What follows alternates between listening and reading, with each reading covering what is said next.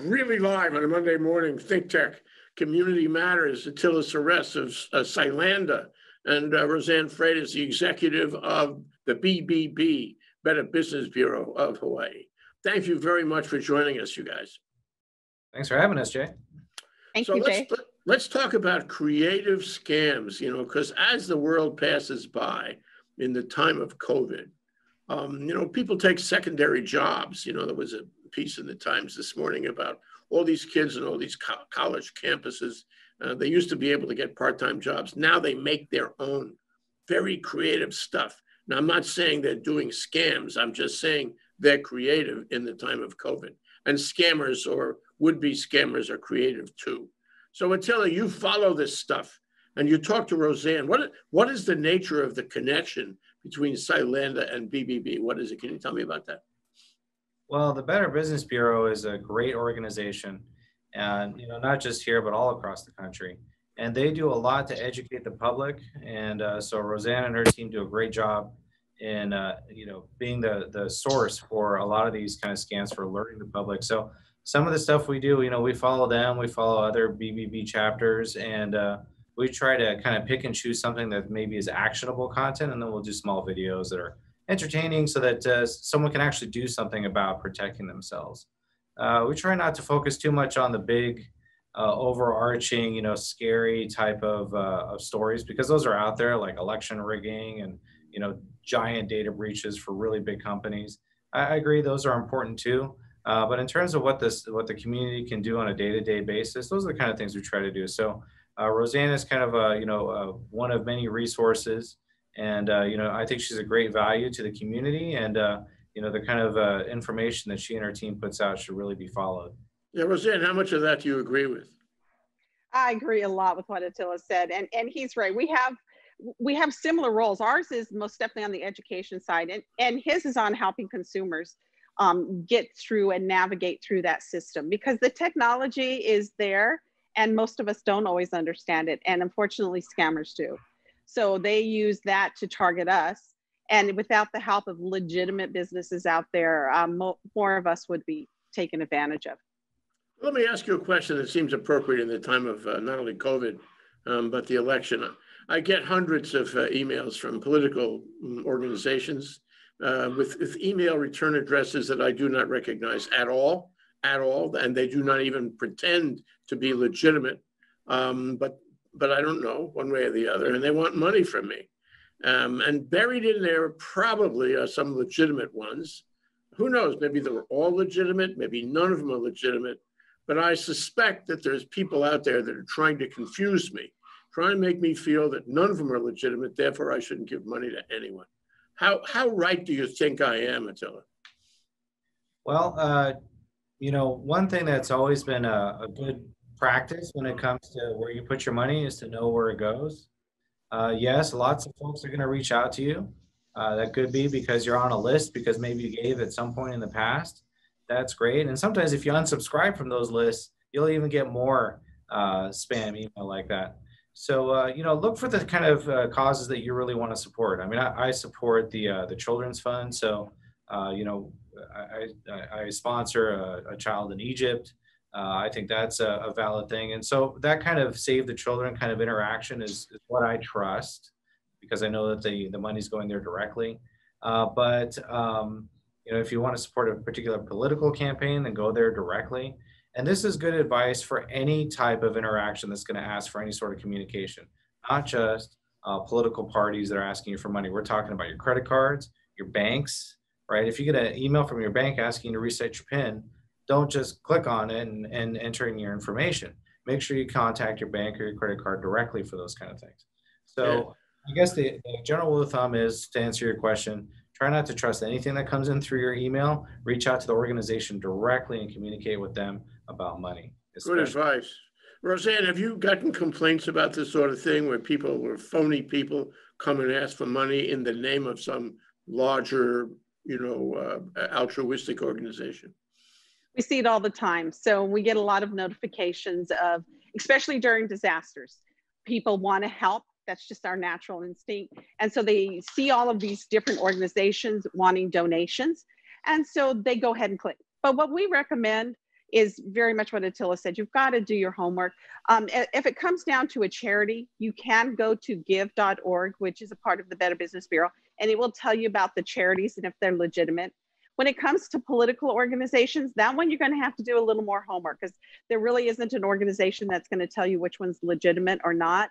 However, it really does, going back to finding out the resource and maybe making a phone call, and not clicking on links that come into your email. We're going to see it because they want you to click on the link, because one, they might download malware onto your system.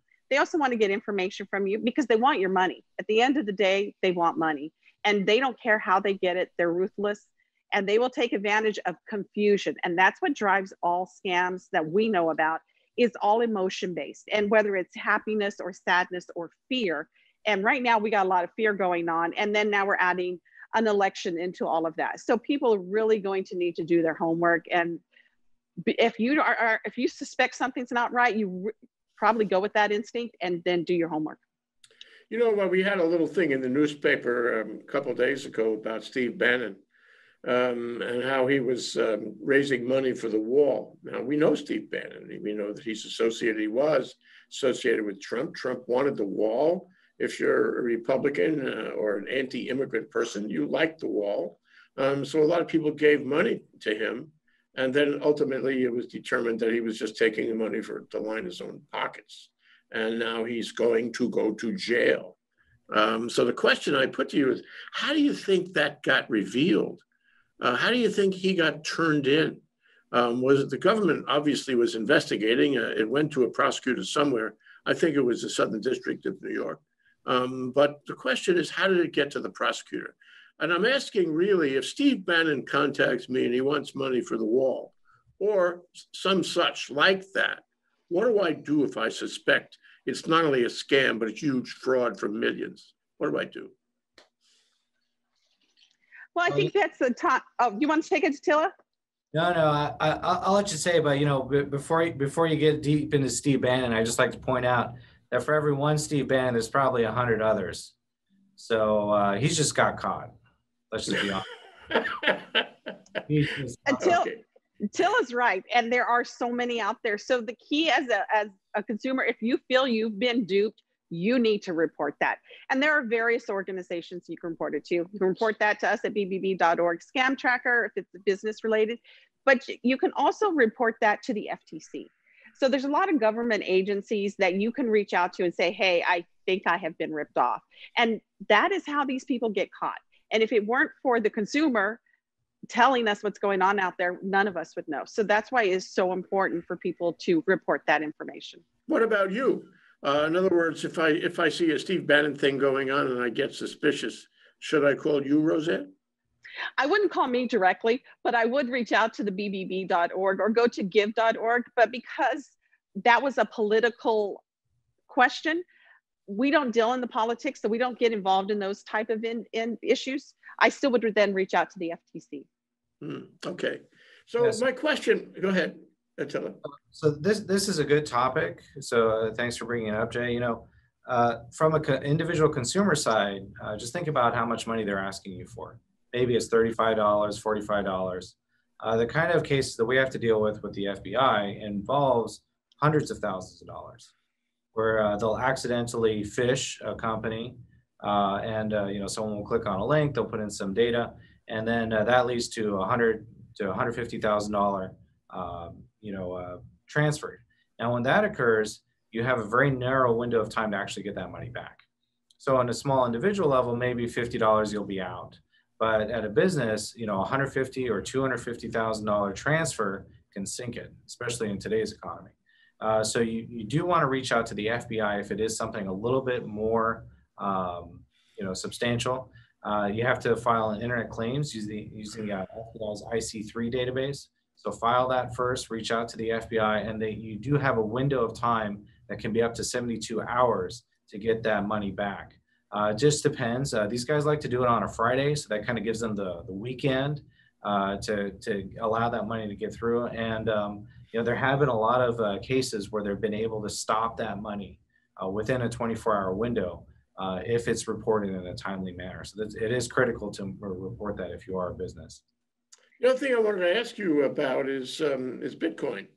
I think I saw an article about how there was a task force already in Hawaii state government, which was going to look into whether Bitcoin should be, legitimized here. Maybe it's federal. I'm not sure. But the question is Bitcoin legit, or is Bitcoin something I should worry about? Attila? Well, anything that's untraceable should make you a little bit nervous, don't you think? Yeah, I think that. But a lot of people think they can make oodles of money with playing with Bitcoin. Well, that's always going to be the case. I mean, thousands of years ago, they used to do horse trading, right? So they make money that way. That human drive, I don't think, has gone away. The one thing that is good about Bitcoin is it still does have a unique identifier.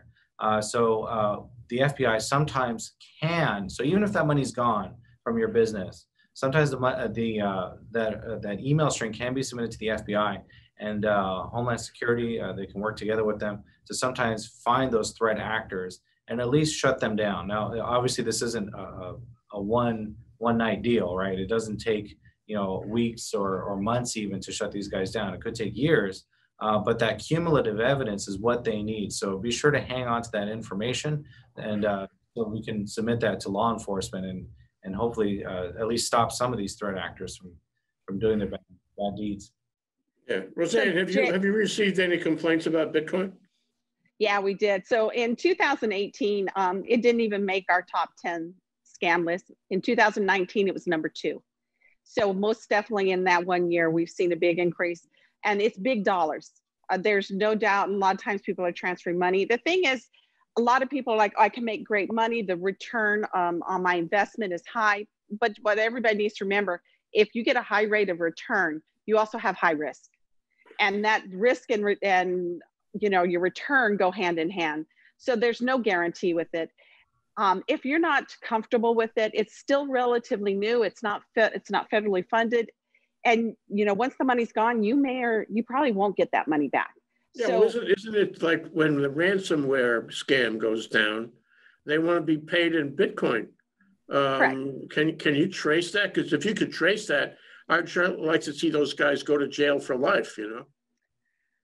I think it would be great. And Attila mentioned that sometimes they can trace, but it can be so long, and there's so many going on.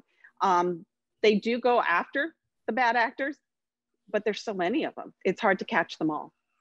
Yeah. You have experience on this, the ransomware, Attila? Yeah, unfortunately, yes, and it has been going up. I mean, I think when we last talked, we were talking about how this is the golden age for hackers and cybercrime. It's gone up. The latest study was something like 300% just in the past 2 months. So the amount of trash that you're getting in your inbox, 300%. The amount that everyone's getting, the attacks, the brute force attacks, the vulnerability scans, and the infiltrations are going up. And they're not going after the individuals. They're going after the bigger companies where they can get millions of dollars in Bitcoin from a ransomware. Luckily, they've been kind of backing off of the healthcare because they understand the stress in the healthcare systems, but it hasn't stopped them. Ransomware attacks have gone on in healthcare. They've gone on state, federal, local. It just does not stop. Yeah, I remember there was one city somewhere in the South got a ransomware scam, and they paid them off for millions just to go on with business. It's pretty scary. And that any city or state jurisdiction in the country is under pressure right now, so that's terribly unfair. I wanted to ask you about Cambridge Analytica. Back when Facebook gave Cambridge Analytica a lot of personal data, and Cambridge Analytica, was completely irresponsible in distributing that. And I think a lot of people were compromised. And that's not necessarily big business. That's little guys like you and me. And so the question is that still happening? Am I still subject to being compromised? I'm a little guy now, not a business. Am I still subject to being compromised in all my personal data, my passwords, bank accounts, social security number? Is that still happening? Because Cambridge Analytica is out of business. Attila? Well, I mean, it's practically every week there's some giant data breach. And it's not necessarily Cambridge. It's all these other data aggregators that combine profile information. There was just a breach, I think Saturday it was announced on TikTok. So you're going to see a lot more of these breaches popping up. That's fine. So really what it comes down to is you don't have control over that. So every week we see it in the news. We got a new breach. All this data is out there. If you don't have a good structured approach to protecting yourself, you're not going to be able to do anything about it. And so this is why we have like a 4-tier approach to getting this stuff together, right? To protecting yourself. Number one is to have good password management. Most people don't use password managers. In fact, if you look at my last video, we did some kooky stuff with time travel because we're trying to encourage people to make. I saw that. It was very kooky. Yeah. And made it very interesting. Keep Well, on. We're trying to get attention somehow to encourage people to use password managers. We're not, telling you to go buy one. There's free ones out there. LastPass has a free tier. Go out, use it. Generate unique random passwords for every single website that you use. You may not think that that's important, but it is, because if one of those sites gets breached, the password can be reused and then everyone gets hacked, right? No one feels safe using anything online if you have the same password over and over again. That brings us to number 2, which is our layered approach. You got to have multiple layers, so not just password. You got to have good antivirus. You got to have some good security awareness training. You can't be running Windows 7, which is end of life as of January of this year. There's a lot of businesses out there that just have old equipment that is known vulnerable, and to replace it is just a few $100s, but they don't want to do it because everyone's afraid. But if they get in there, it's a problem.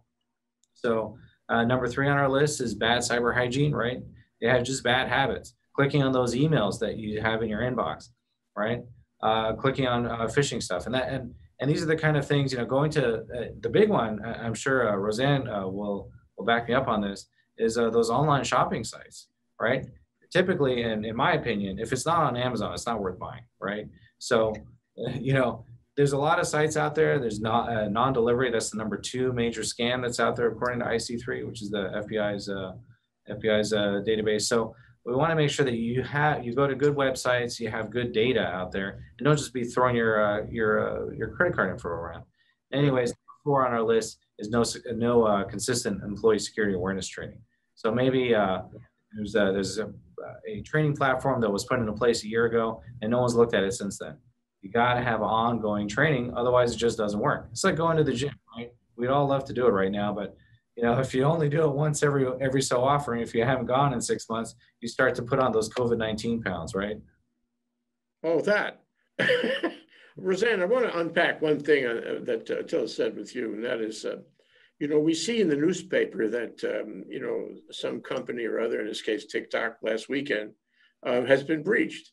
Why do they do that? My recollection is that they have to do that. They have to reveal that. There's a federal statute maybe that says if they don't reveal it within X days or hours, they're in violation of law. They're going to get punished for that. So what is that?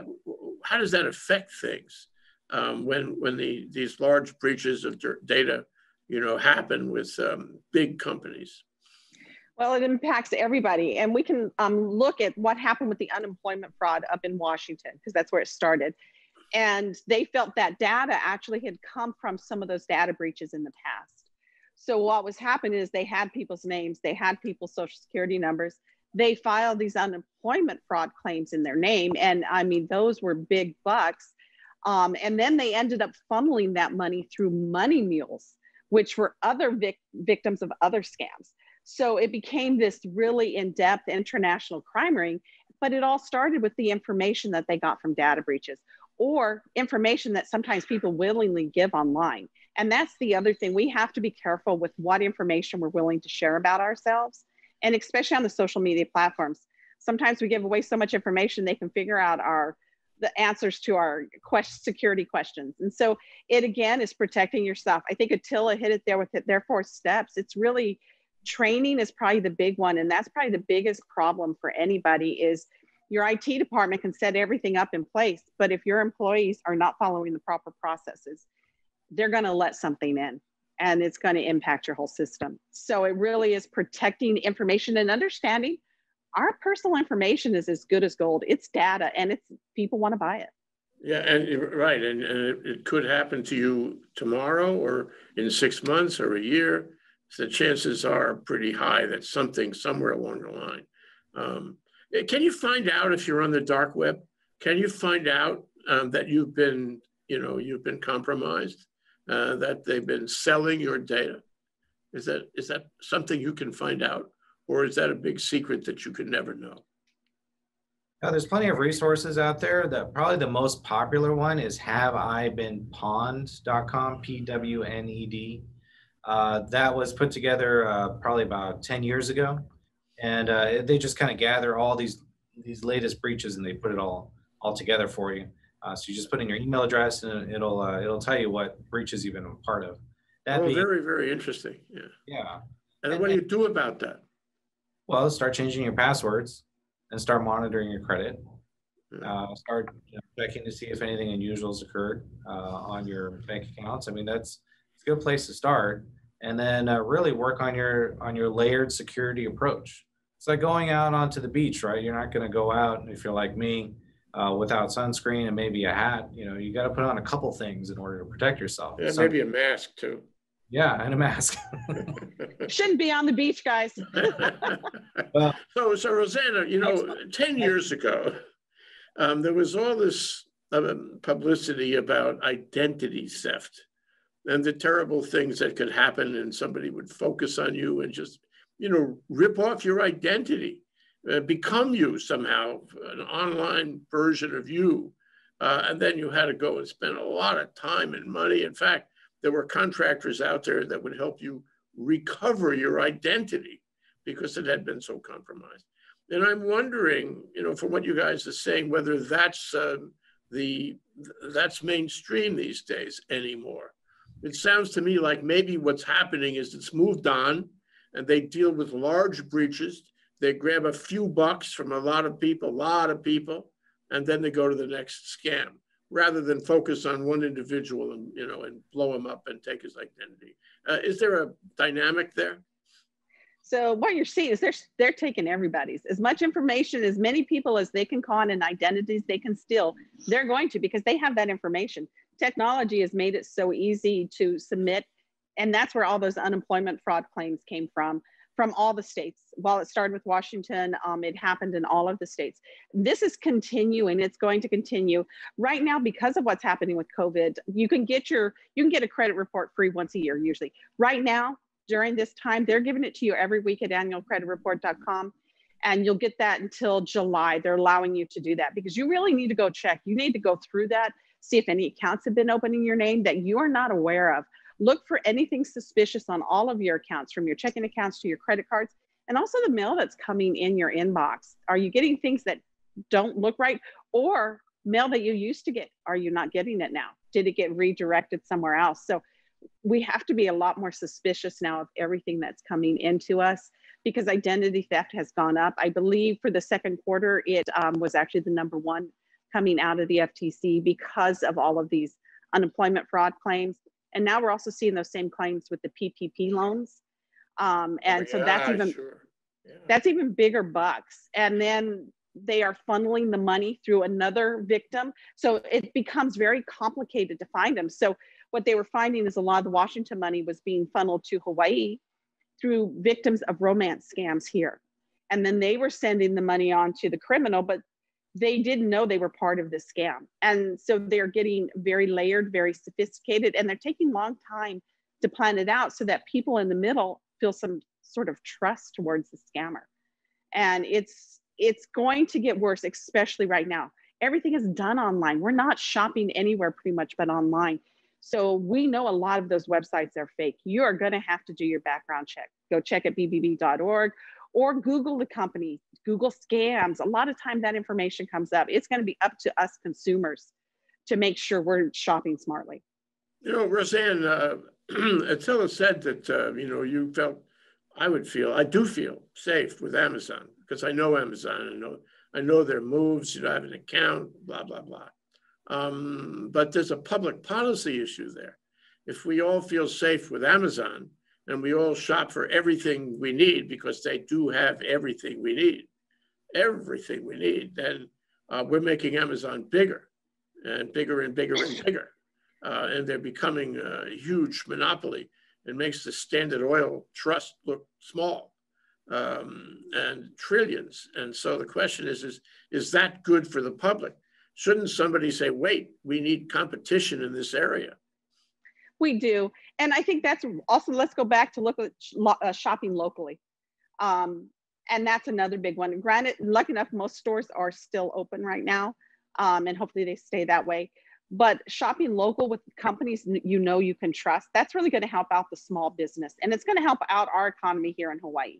And we need to be focused on that because we're going to be part of that solution to help Hawaii come out of it. And we as people here in Hawaii need to be shopping local. So I would also say you can't just buy from one company. You need to look at everybody. Everybody has a different need, but you also have to be smart and you have to shop wisely. Yeah. And I suppose, Attila, that you could emulate Amazon. You could, come along and make like Amazon and take some of their style and the look and feel, what have you, and make people feel they're going to get that same, they should have that same kind of confidence. And I think we're going to see that. But one thing that we've been talking about that I wanted to ask you about, Attila, is who is they? Who is they? What's the demographic on they? Are they from Vladivostok? Are they from Moscow? Are they associated with national, state players? Because the fact is that some creative person in the time of COVID who learns the language, watches the way the web works, who knows a little about psychology and human nature and how to fish on people, they can do a hell of a job on us. But who is they? Well, one thing that's what's interesting, and Roseann brought this up about how there's multiple chains, right? There's a large network of handoff of money mules for all kinds of scams. And so when I say organized crime, I say that with respect because they are probably more organized than most even businesses are. They really have their supply chain figured out. And organized crime, if you look at any of these Netflix documentaries, they all talk about how, the banana organized crime rings were around. And then it all moved to coffee and these other kind of things. Those have all moved on now. Now it is all online. The world is online and organized crime is online. There's no such thing as a lone wolf sitting in a basement, as a teenager, doing, hacking governments or that's kind of a myth. It is state actors, it's private, it's organized crime, it's everyone is out for themselves. They recruit the best talent. And there's some really good scenarios where that works very well. Take Israel, for example. They have a very talented cybercrime division, and they're able to save lives by fighting an electronic war rather than throwing bombs and killing people. I think that's a smart way to use this kind of talent. America also does the same thing to protect itself so that we don't come into harm's way. So there are some really valid points to doing that. Well, they say there was a very interesting article the other day that crossed my desk about AI. And, the US invented AI and then it kind of got handed off to China, who decided it wanted to become the world leader in AI. And my question to you, Attila, is does AI play a role in scams, in phishing? If I know AI, does that help me do better on you to scam you? Well, AI, the bigger threat with AI is not the way that you see it in the movies of some robot coming to life and killing people. It's a threat to the economy. It's automation. So now more than ever, right? Folks are thinking about automation. AI is not the robot. It's the automated teller at McDonald's who takes your order at a touchscreen rather than you having to interact with a human. AI it strikes me that if I have AI and I want to do scams, I want to select people out of a demographic. I get, for example, voter lists or mailing lists or dark web information on people. If I have AI, I can find a profile of a sucker a lot easier.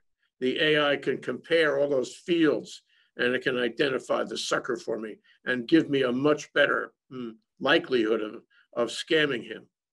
What you're talking about is package and leverage. So on the dark web, what's emerged over the past year, I would say, is not necessarily a talent set, but they're actually selling packages that.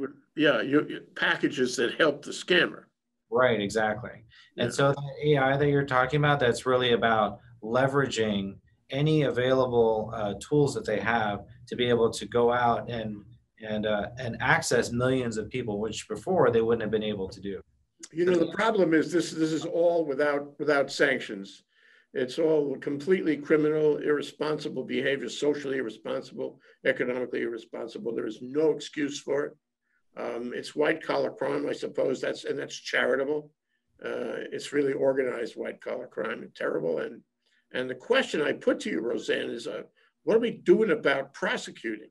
You know, I remember in the Attorney General's office here in Hawaii, there was a unit. There was 2 people, as I recall, it was dedicated to finding scams and investigating them and prosecuting them. I'm not sure they've been all that active these days, but who's doing it? Are they successful? I want to see all these guys prosecuted. I'm going to say this slowly. I want to be on the jury. Well, I think the challenge for that, Jay, is most of these are happening internationally. So we're not necessarily going to be able to try them here in the United States. The federal government and the FBI and all of this Homeland Security, they most definitely are tracking those guys. And that's where we get some of our information from for the warnings to let people know is through those entities. And they do try to track them. But it's hard with so many. And then you have to get the country to cooperate. So that I think we're going to be better off in many ways to also protect ourselves. Yeah, we need, but you know, to me, the bottom line on that issue is we need an international convention. We need global collaboration, like Interpol kind of thing, where there's an organization that looks across borders and finds these guys. You know, I've always felt that the problem with the web, and we're almost out of time, Attila, but I still want to add, the problem with the web is it's anonymous. Wouldn't it be better if we said, look, you want to get on the web, you have to identify yourself. You can't be on the web without identifying yourself. And that way we'd cut a lot of this out, wouldn't we? Well, you know, there is a George Orwell approach where we just monitor and surveillance everyone, or there's a political approach where you look at these bad actors and you acknowledge that perhaps even you and me, given similar circumstances of poverty or oppression, would perform in the same way and make these same choices. They're doing this to eradicate the Amazon rainforest. They're able to change political structures so that they can save the rainforest and make ecological changes. And in the same way, we can do the same thing online. We don't necessarily need a giant electronic police state. We can make better choices to improve the quality of life for others so that there's no need for cybercrime. Oh yeah. But right now, I would have to say, even from the 4 corners of this discussion, that there is something we got to do. So, but we're out of time though, and I want to ask you one last question, and that is, what message would you leave with our audience about the new creative scamming that's going on? And you cannot repeat what you said before, Attila. You have to say something new and fresh to leave this message. I'll be asking you the same question in a minute, Roseann. Sure. Sometimes you may need professional help. And that would be in the form of what? Well, it's some of what we do, but really you should reach out to a professional sometimes when it gets too complicated. Get that professional help. It'll save you an enormous amount of time, effort, energy, and money. You mean in the preparation and planning, you know, before you get scammed or after you get scammed, or both? Both, absolutely. Yeah. Sometimes you just need professional help. Okay, Roseann, so this has to be something that neither you nor Attila have said before on the show. It's the message you want to leave with people. So the message is education. The more we know, the better equipped we are. And sometimes, and yes, I will follow a little on what Attila said, you need to find the right professional. And again, you need to find someone who's trustworthy. So you need to know where to go look. So I always recommend go to bbb.org. Okay, there you go. And Attila, you're probably going to say we should take a look at Cylanda.com. Am I right? It's a great resource for the community. Thank you, Attila. Thank you, Roseann. You guys are great. Roseann Freitas of the Better Business Bureau and Attila Seress of Cylanda. Thank you so much, the two of you. Aloha. Thank you.